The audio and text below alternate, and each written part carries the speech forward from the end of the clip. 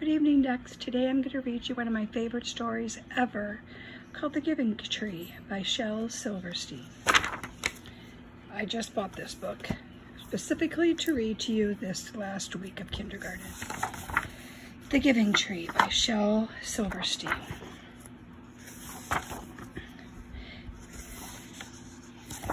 Once there was a tree, and she loved a little boy. And every day the boy would come.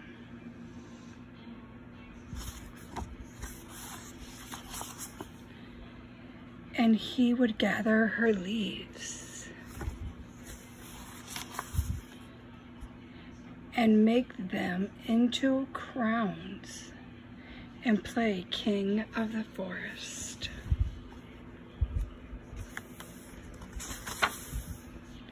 He would climb up her trunk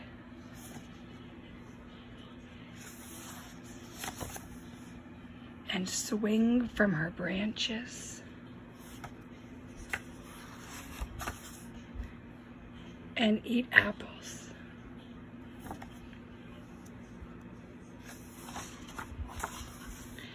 And they would play hide and go seek.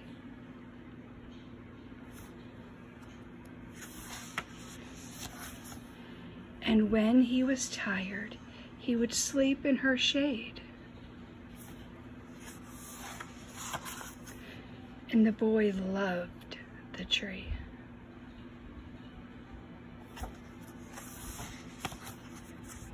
Very much. And the tree was happy.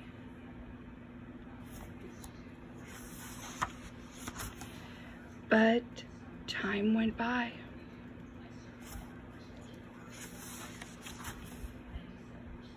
And the boy grew older. See here. The boy grew older. And the tree was often alone.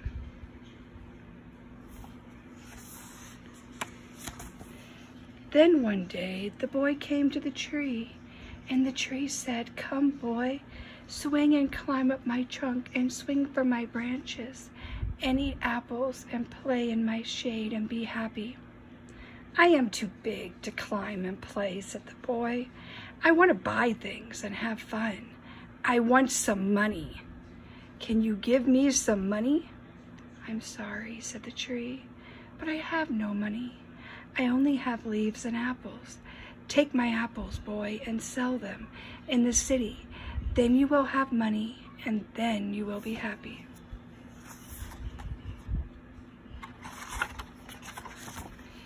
And so the boy climbed up the tree and gathered her apples, and he carried them away, and the tree was happy.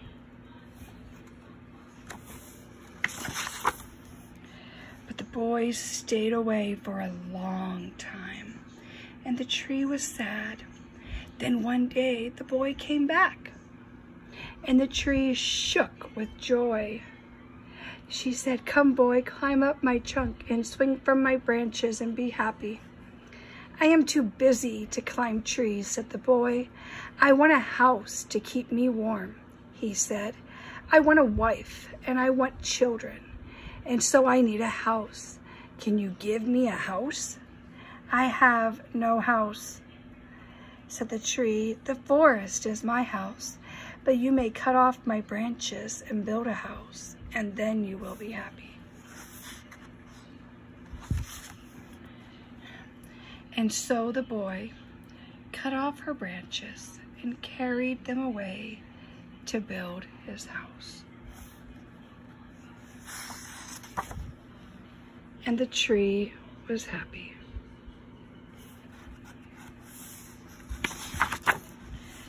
But the boy stayed away for a long time.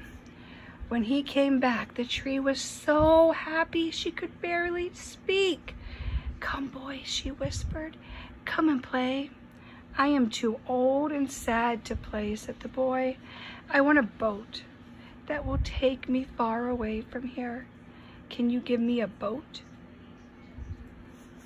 Cut down my trunk and make a boat, said the tree. Then you can sail away and be happy.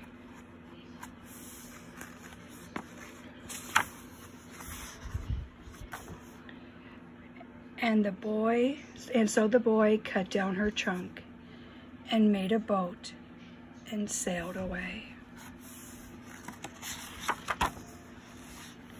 And the tree was happy, but not really.